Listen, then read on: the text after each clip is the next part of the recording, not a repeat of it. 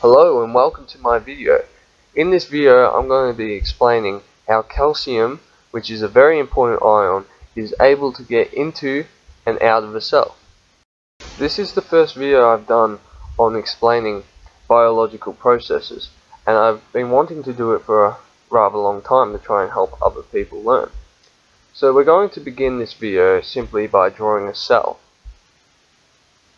Next, now that the cell's been drawn, I'm going to draw various receptors around the cell, and then soon I'll be labeling them and explaining how each one works.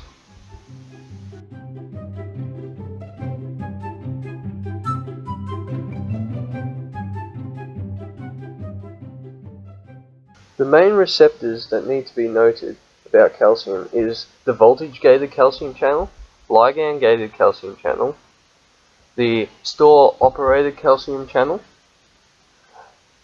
a lysosome vesicle, which isn't a receptor but it's still important,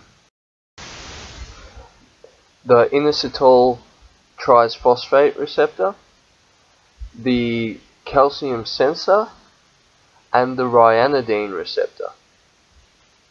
We also have calcium-dependent ATPase, which is basically a pump similar to the sodium-potassium pump, which a lot of people would know about.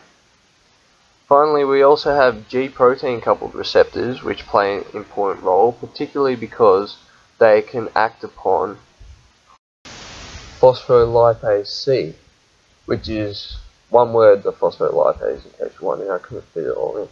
Now, phospholipase C is an important enzyme because it is able to take phospholipids from the plasma membrane, mostly phospholipids called PIP2,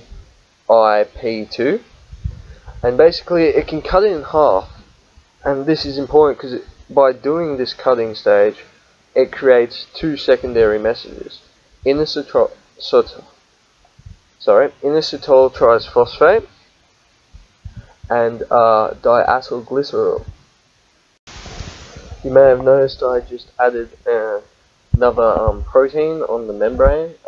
I'll get back to what that does shortly, but first, just with phospholipase producing inositol trisphosphate, as you can see in the video, it produces a buildup of this inositol trisphosphate, the IP3, which is a secondary messenger. It acts as this secondary messenger, and it travels to the IP3 receptor on the sarcoplasmic reticulum, and by activating that, it allows more calcium to get out of the sarcoplasmic reticulum and into the intracellular cytosol. Now, this is a muscle cell, and that wiggly kind of looking thing I've drawn in the cell is my representation of a sarcoplasmic reticulum, which is kind of like the muscle's version of an endoplasmic reticulum. Now, this is very renowned for storing a high amount of the cell's calcium. Now, if the amount of calcium in the sarcoplasmic reticulum becomes too low, this special protein on the sarcoplasmic reticulum's membrane, called the calcium sensor, will realize this, and using signals and phosphorylation cascades and whatever need be, it gets a message to the store-operated calcium channel called SOC to open up and let even more calcium into the cytosol of the cell. Next receptors that are going to be discussed is how the voltage-gated calcium channel and the ligand-gated calcium channel allow calcium in, while the calcium-dependent ATPase allows calcium out. Now, the way this works is, as the name suggests, voltage-gated calcium channel opens and allows calcium in when the cell reaches a certain voltage. Ligand-gated calcium channels allow the calcium ions into the cell only once a ligand, such as maybe a hormone or something, has bound to the extracellular portion of the ion channel. So that's ligand gated and voltage gated calcium channels explained. Now for the calcium dependent ATPase. And as the name would suggest, this pump uses the energy from ATP. So using the energy you can get from ATP, it pumps the calcium ion against its concentration out of the cell. And this is one of the mechanisms where it's getting calcium out, which is less common than the mechanisms for getting calcium in. So it's kind of working against itself in a sense, but that's how it works.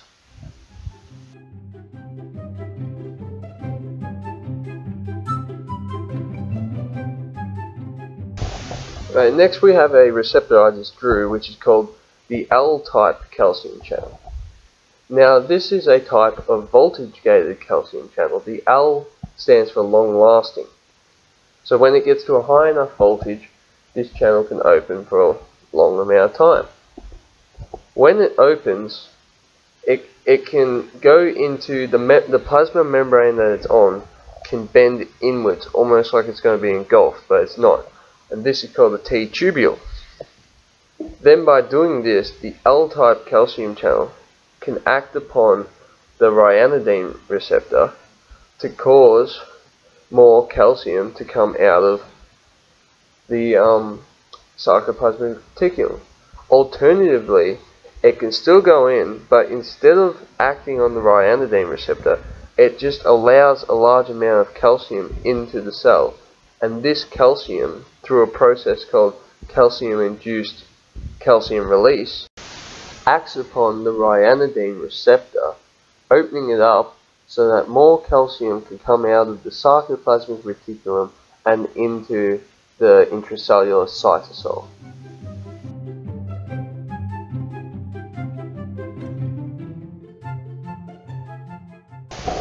Finally, we have the sodium-calcium exchange protein. Now this exchange protein can work both ways. It can work for when calcium comes into the cell, or it can work for it going out. And basically, all that happens is when there's 3 sodium going in to the cell, 1 calcium ion will come out. Alternatively, if there's 3 sodium going out of the cell, 1 calcium ion will enter the cell.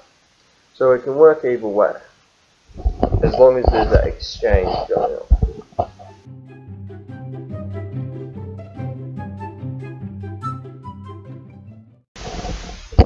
Now finally, I did at the start of the video draw a lysosome, basically.